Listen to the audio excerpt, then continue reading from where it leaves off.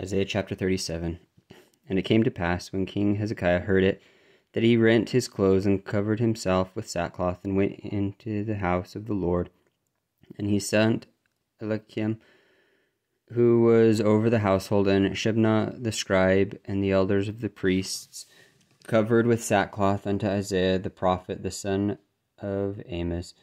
And they said unto him, Thus saith Hezekiah, This day is the day of trouble, and of rebuke, and of blasphemy, for the children are come to the birth, and there is not strength to bring forth.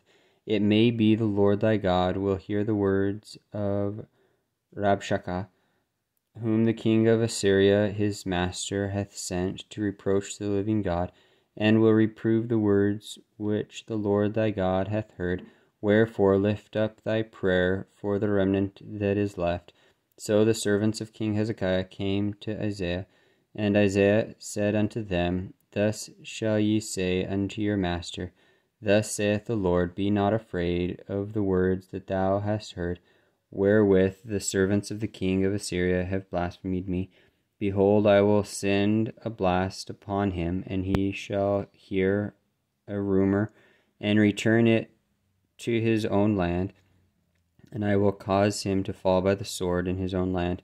So Rabshakeh returned, and found the king of Assyria warring against Libnah, for he had heard that he was departed from Lachish. And he heard say concerning Tirhakah, king of Ethiopia, He is come forth to make war with thee. And when he heard it, he sent messengers to Hezekiah, saying, Thus shall ye speak to Hezekiah, king of Judah, saying, Let not thy God, in whom thou trustest, deceive thee, saying, Jerusalem shall not be given into the hand of the king of Assyria. Behold, thou hast heard what the king of Assyria hath done to all the lands by destroying them utterly, and shalt thou be delivered? Have the gods of the nations delivered them which thy fathers have destroyed, as Gozan and Haran and Rezeph, and the children of Eden which were in Telassar? Where is the king of Hamath, the king of Arphad, and the king of the city of Sepharvaim, Hena and Ivah? And Hezekiah received the letter from the hand of the messengers, and read it. And Hezekiah went up unto the house of the Lord, and spread it before the Lord. And Hezekiah prayed unto the Lord, saying, O Lord of hosts, God of Israel, thou dwellest between the cherubims. Thou art the God, even thou alone, and all the kingdoms of the earth. Thou hast made heaven and earth. Incline thine ear, O Lord, and hear. Open thine eyes, O Lord, and see, and hear all the words of Sennacherib, which hath sent to reproach the living God. Of a truth, Lord, the kings of Assyria have laid waste all the nations and their countries, and have cast their gods into the fire, for they were no gods, but the work of men's hands, wood and stone. Therefore they have destroyed them. Now therefore, O Lord our God, save us from his hand, all the kingdoms of the earth may know that thou art the Lord, even thou only. Then Isaiah the son of Amos sent unto Hezekiah, saying, Thus saith the Lord God of Israel, Whereas thou hast prayed to me against Sennacherib, king of Assyria, this is the word which the Lord hath spoken concerning him. The virgin, the daughter of Zion, hath despised thee, and laughed thee to scorn. The daughter of Jerusalem hath shaken her head at thee. Whom hast thou reproached and blasphemed, and against whom thou hast exalted thy voice, and lifted up thine eyes on high, even against the Holy One of Israel?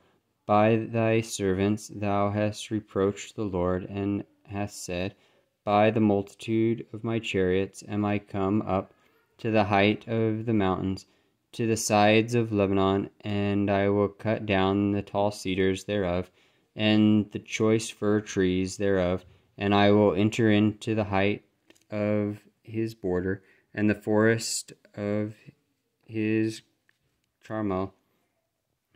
I have digged and drunk water, and with the sole of my feet have I dried up all the rivers of the besieged places.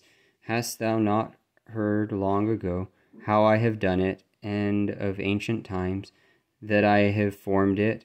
How have I brought it to pass, that thou shouldst be to lay waste defenced cities into ruinous heaps? Therefore their inhabitants were of small power. They were dismayed and confounded.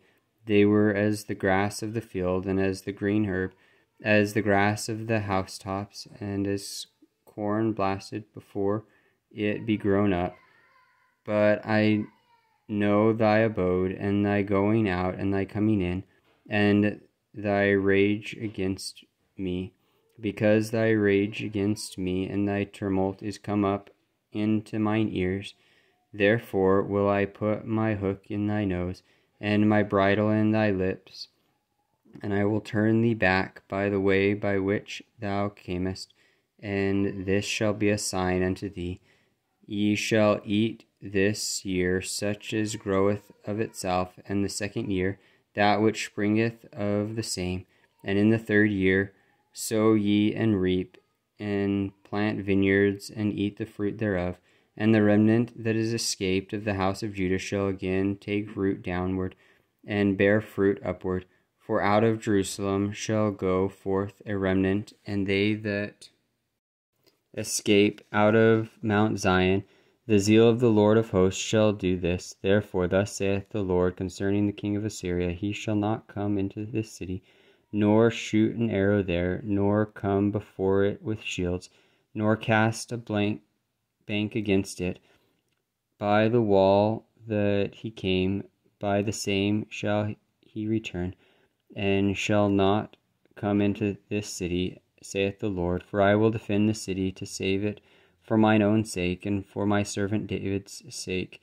Then the angel of the Lord went forth and smote in the camp of the Assyrian 185,000. And when they rose early in the morning, behold, they were all dead corpses. So Sennacherib, king of Assyria, departed, and went up and returned and dwelt at Nineveh. And it came to pass, as he was worshipping in the house of Nisroch, his god, that Adaramelech and Shazazir, his son, smote him with the sword, and they escaped into the land of Armenia. And Esarhaddon, his son, reigned in his stead.